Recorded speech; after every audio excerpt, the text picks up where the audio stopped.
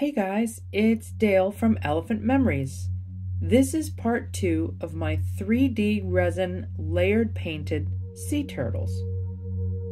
In part 1, I did a lot of prep work and just a little bit of detail in 3 layers of resin. For this final layer, I start out the same way by creating a blank white painted canvas, which is the top shell of the large turtle, along with 3 hatchlings.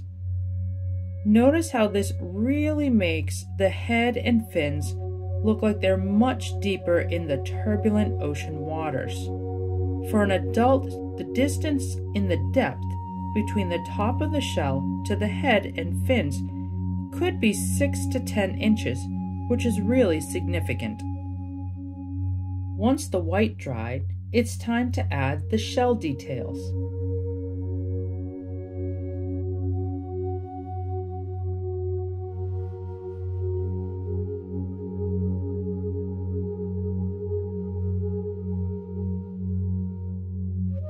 The soft body of a sea turtle is encased within a shell. The shell has 2 parts.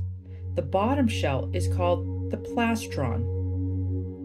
The part that we're now focused on is the top shell. This is known as the carapace.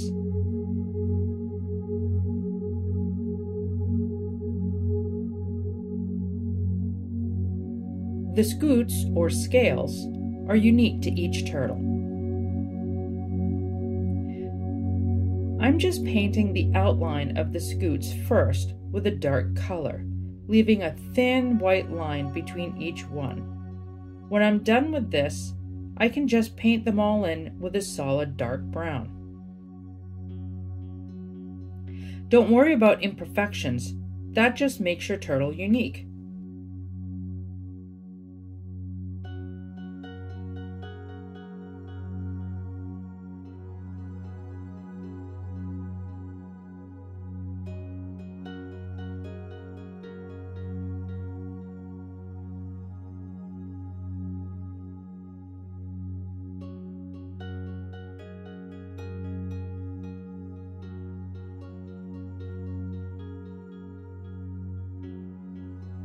Now go back with a medium color reddish brown.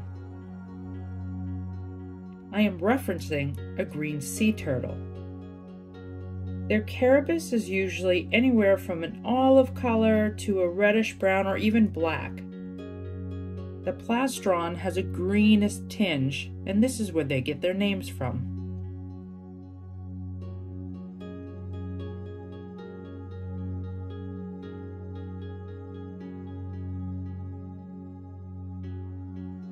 Remember in part 1, when I was painting the first layer?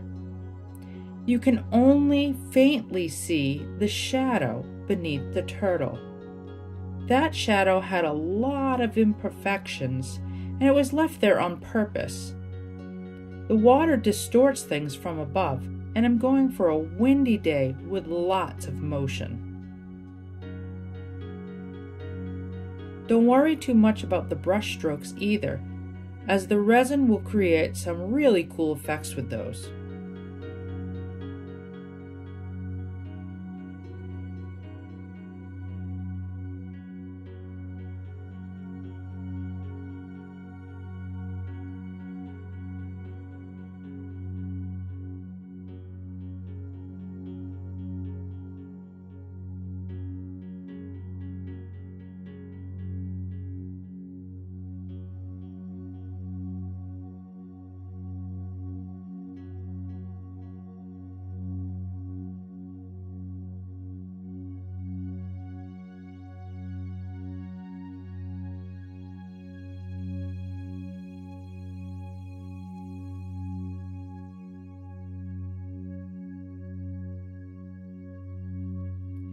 I did a good deal of blending and layering of lots of colors to the scutes to make it more realistic.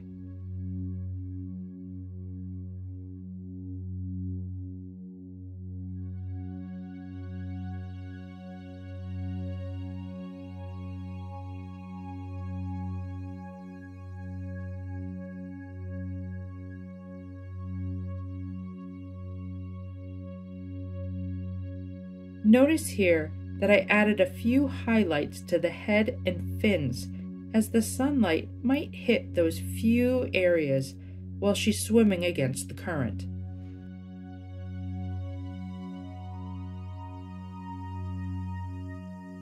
This is the final resin layer.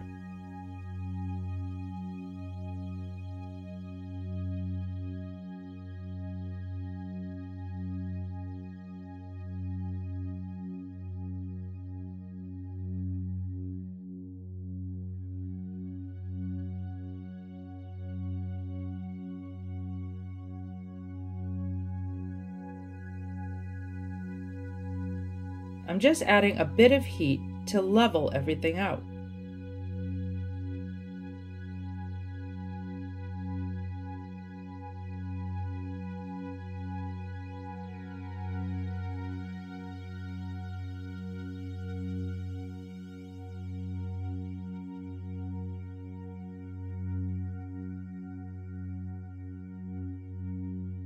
I added a good deal of white as it's a windy day and a small rocky channel, which would naturally be very turbulent.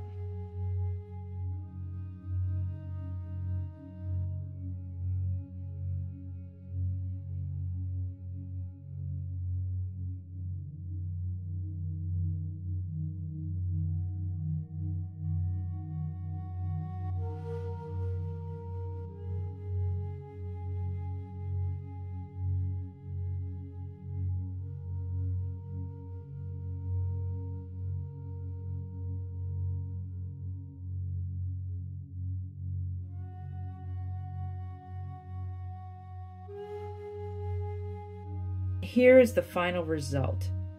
There's just a hint of the algae growth on the rocks and shells in the corners. Lots of movements in the water, and the turtles look like they're really swimming against the current. I'm super happy with the results. I hope you might have learned a few new techniques and give this a try. Be sure to tag me on Instagram at @OneElephantMemories. I look forward to seeing what you've created. Thanks for stopping by.